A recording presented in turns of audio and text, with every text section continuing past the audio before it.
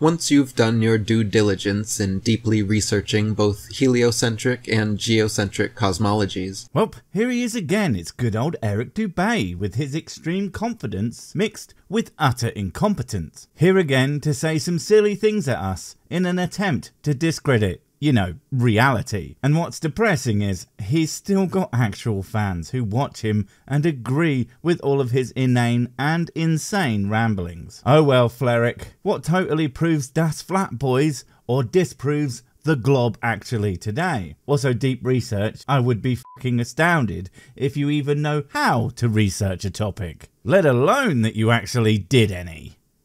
The idea that Earth is a globe, tilting, wobbling, and spinning, with magical bendy oceans. Nothing magical about them, Eric. Just good old-fashioned physics, my dude. And a model of reality that accounts for that and many other feats of reality that is still, of course, subject to change with new information that, generally speaking, only makes that model more reflective of how the everything works and not less. Unlike the flat Earth model, which doesn't exist. There are only lots of explanations for the everything, all of them contradictory to each other and unable to explain or achieve anything of actual value. I wonder why that is. And upside down people in Australia. You know, Dubay loves to say, hey, we flat earthers don't believe X silly thing they say we do, and yet is happy to use nonsensical arguments that no one is making against the Globers TM. No one thinks that people in Australia are upside down, you know, except for Bruce, but he's special, leave him alone. The rest of them are as the right way up as the rest of us. It's just that you refuse to understand what up means in relation to a planet and or a universe. Maybe we would stop making fun of you if you could prove that you actually understood a damn thing with your deep research TM that you totally did. Honest, governor. Soon becomes the most absurd and far-fetched concept. The shit that you made up about the science is stupid and absurd. Say it ain't so, Duberic. Are you telling me that if you misrepresent the things that science has shown us about the universe and start making up bizarre strawmen that no one believes, that will sound silly? Amazing. Although somehow, try as they might, they never seem to be able to make even their actual lies sound more stupid than the things that they believe. It's quite the achievement. You start to wonder how you could have ever believed it in the first place. Well, you see, Eric, a mummy science and a daddy science fall in love, examine reality, and then base their explanations on the evidence they find, instead of their basic assumptions and the flawed data that their crappy senses can provide. And that's where new science comes from. And then we teach it, and the people who learn will then go on to do more good science and make things that work. Remind me of the anything that a flat earther has achieved aside from scamming idiots into thinking that they are smart people with brains or making terrible fucking memes. The main reasons are because everyone else around you unquestioningly believed it. Unquestioningly? What are you, high? Most people are taught science when they are kids. I assume that is your point. But have you met children, those little fuck darlings, questioning everything to the point where it can drive you a little bit crazy? And one of the main ways it is said that a person has a complete understanding of a topic is to be able to explain it to a 5-year-old in a way that they can understand. This information is available, and the fact that you don't understand it, even with those explanations available, says more about you than it does about the 5-year-olds learning it. And it was originally introduced to you around the same time you were being introduced to Santa Claus and the Tooth Fairy. That comparison is so stupid and off the mark that I am completely unsurprised that you made it. Kids stop believing in the Tooth Fairy and Santa Claus often before they even make it into the double digits of age, because everyone knows they are literal fairy tales, and there is nothing backing up their existence other than stories that we tell about them. The fact that the Earth is a globe is something that can, and obviously has been, thoroughly tested, and continues to be tested to this day, by the very science and technology that only works and makes sense because it's that shape. Again, flat earthers, please, I dare you to make something like an accurate GPS or accurate full Earth weather tracking, or any of the other things that we can do because we know what size and shape the planet is and how gravity functions. It should be simple. You're smarter than everyone else, and those idiots figured it out. You do it too, and better, and then you'll finally get to be the big brain smart guys for once. Cartoons and imagination were your reality at the time, and imaginative cartoons like these Earth globes capture and captivate children's minds. Assuming those are what you claim that the creators of them are claiming, because I don't know, it's often the case that what you present as "look what they said/did" is often wildly different than what a particular image represents. Probably because of how honest you are. We will say that these are all photos of the Earth. Well, how could they all be different? Because everyone knows that cameras have no focal lengths or different specifications or different abilities in their color reproduction, and so on and so on and so on. The fact of the matter is, it would be far stranger to have these all appear exactly the same. That's what would be suspicious. Of course, everything must be suspicious when you can't even comprehend basic facts. As if under a stupefying spell, many adult children steeped in confirmation bias become flat earthers and genuinely believe that making memes that omit important details about what the person said count as evidence, and that if the experiments they do don't get the results they want, then they must be ignored, lest they admit they were ever wrong about their stupid fucking beliefs. Can't have that. We have books to sell. Unwilling or unable to exercise true skepticism. True skepticism isn't deciding that everything that we have done to advance our understanding of the universe is fake because you looked outside your window and thought, but it can look flat. That's actually the opposite of skepticism. True skepticism starts at trying to disprove the things that you think you understand, instead of trying to find ways, any ways, to keep believing the things that you want to believe, and only believing that which is actually true. Remain forever duped by NASA's Freemasonic charade. Ah, the Freemasons. Words that you can just throw out there to immediately have credibility with people who couldn't even spell the fucking word. Then you just call everyone who isn't a complete moron sheeple and scrawl the words "wake up" and "the Matrix" on a nearby wall, and continue being the most insufferable asshole to everyone that you know until you have alienated everyone in your life, and then you probably blame, I don't know, insert ethnic group here for all your terrible life choices. Words are produced by spelling. What? That's quite the segue. He segues by not doing it at all, I guess. And no, words are produced by people making them up. The spellings come after that most of the time. In fact, some words have multiple spellings while still being the same words. So more of Derek eBay's meaningless sophistry. You know, it's astounding to me that even silly people would take this jumped up clown costume seriously. And magic is produced by spells. Oh, you see, this word and this word are spelled the same. So they now have the same meaning in modern parlance because I decided and am not a fucking Fruit Loop. Therefore, Earth am flat, and I am not an excessively smug dumbass.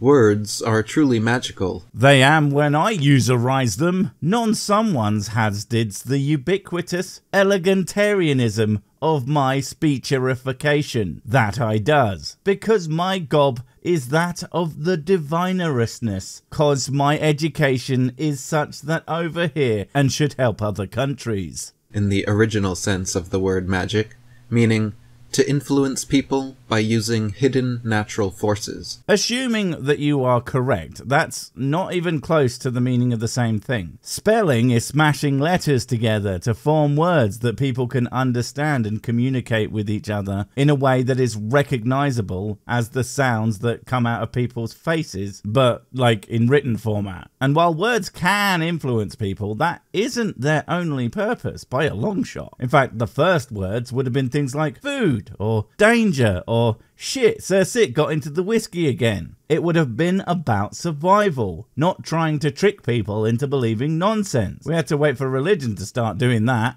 Sing!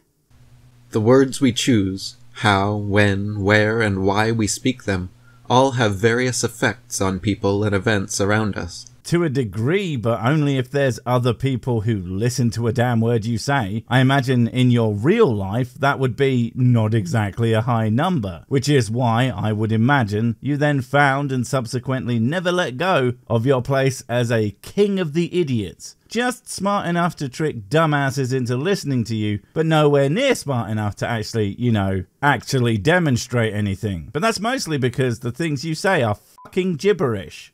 Just like casting a spell.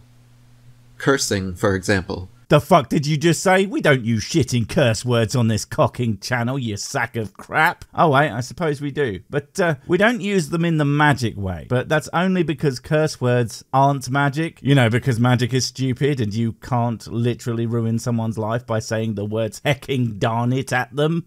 Curse words are negative spells, which can be mentally or emotionally scarring for some. Yeah, but only if you're that person who came into the pub when me and my friends were drinking, took massive offence to us saying words like dickhead and fuckface. But I don't know if they knew that I didn't give a single solitary shit, and maybe if you want to go somewhere where people don't use words that make you big sad, a building full of drunk people would be a little bit lower on the list of choices. Maybe start by going to church, you miserable asshole. Or, some anecdote a little less specific than that, I guess.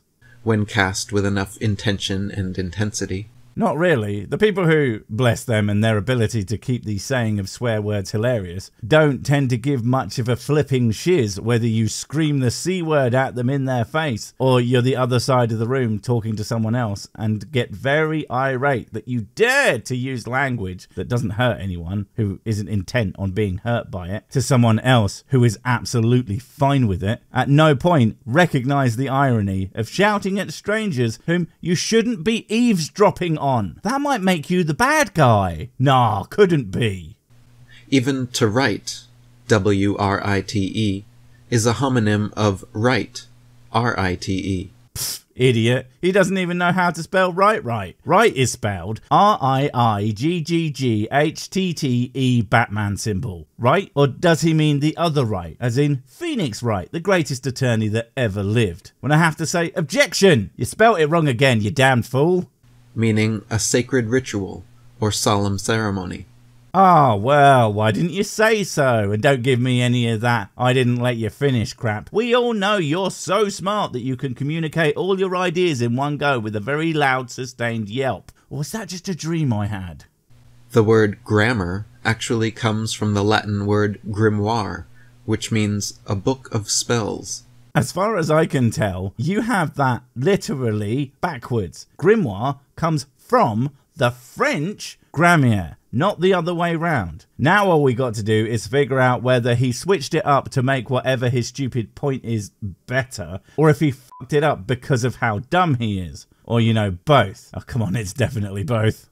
Therefore, to spell a sentence quite literally means to sentence someone to your spell. Therefore, the earth is flat because words. And that's not an extremely stupid thing to imply. And, just because sentence, as in a string of words, and prison sentence, again, being homonyms, doesn't fucking mean anything other than that they are words that sound the same. This is just classic conspiracy theory brain rot. Pattern seeking and then assuming that it all goes together because it has to mean whatever ridiculous shit that you need it to. Would you please just stop? It is exhausting.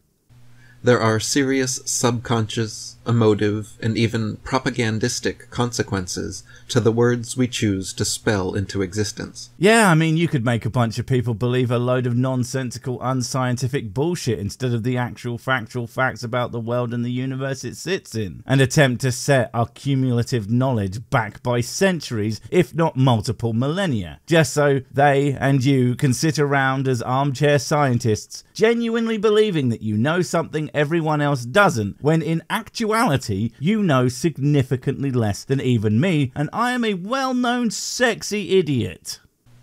Adding an S before a word turns it into a long, sharp weapon that can kill, No, adding a letter to a word makes it a different fucking word, you galactic shitwit. You could do this all day, but it doesn't mean anything other than you are far too busy playing fucking Scrabble with yourself instead of trying to demonstrate how anything you believe is true and is actually factually accurate, or trying to disprove things that you think aren't with anything other than saying, it's ridiculous because I said so. But to be fair, that is your entire shtick. What else do you have? Or by adding an L inside, you can create a whole world from your word.